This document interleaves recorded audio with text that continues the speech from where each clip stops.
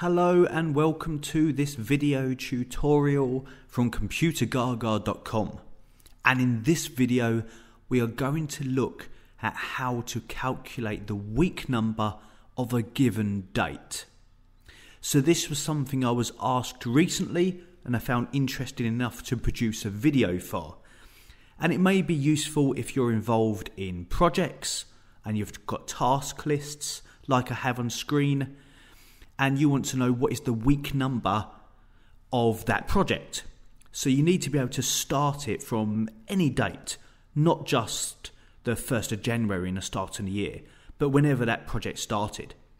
It can also be useful to count down to a specific due date, like the birth date of a child, and you want to know like how many weeks until that due date, whatever it may be.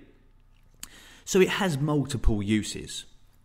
Excel in fact have a function called WEEKNUM that does a similar job. It returns the week number of the year. So it's not exactly what I want to demonstrate in this video, because I want the week number from any given start date, whereas that one just uses the 1st of January, the start of the year. So we're going to create our own customized version of WEEKNUM, really. So let's have a look. We've got these examples on screen.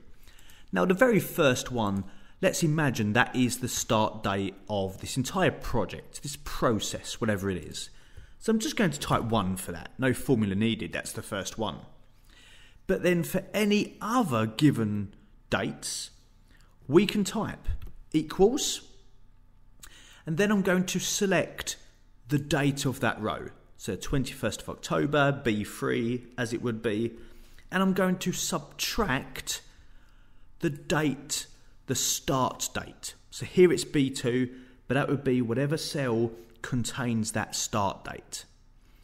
And I'm going to make that an absolute reference, because soon I'm going to drag and copy this formula down to the other cells, the other dates. And I want this to move into 28th of October, 30th of October, 2nd November, but that needs to stay on that start date. I'm then going to divide that by 7. Now 7 indicating 7 days a week. Because I'm doing a subtraction and a divide in one formula, I will need parentheses or brackets around the subtraction part. I wanted to subtract the start date from the current date and then divide the answer by 7 so that I get weeks, not days. And I am then going to plus 1 on the end, because we've already got our first week number. The answer to that would be 1. So I'm going to add 1 on top, so I get 2. It's always 1 after that calculation. So if I press enter, it tells me that's week 2. And as you can probably see, that is exactly 7 days after. I believe these are both Sundays, I think, if I remember what I wrote. If I drag that down, it now does it for all of them. So another 7 days later, we have week 3. But notice this next date is still in that 3rd week. Then we have a date in the 4th week, another date in the 4th week, then a date in the 5th week. So we are calculating the week number from any given date and from any given start date. Here it's the 14th of October, quite a random date, but we can input whatever we would like. And as I mentioned at the start of this video, you can flip that on its head and work it as a kind of countdown to a date. How many weeks until, as opposed to how many weeks kind of from, which I'm demonstrating here. Now, one other little thing to add to this, that's wonderful, that may be all you need. But let's look at a little bit of custom formatting just to go the extra mile. If I highlight those cells and go into my Format Cells window and choose Custom, I would like to set up a custom format for those cells. So rather than just showing the number, I want it to say the word week as well. So in this type field, I might just select the 0, so it puts a number in, saves me that massive amount of typing.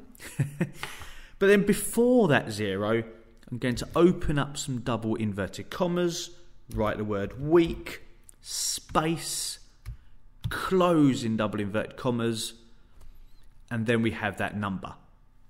So if I click OK, this is what we get.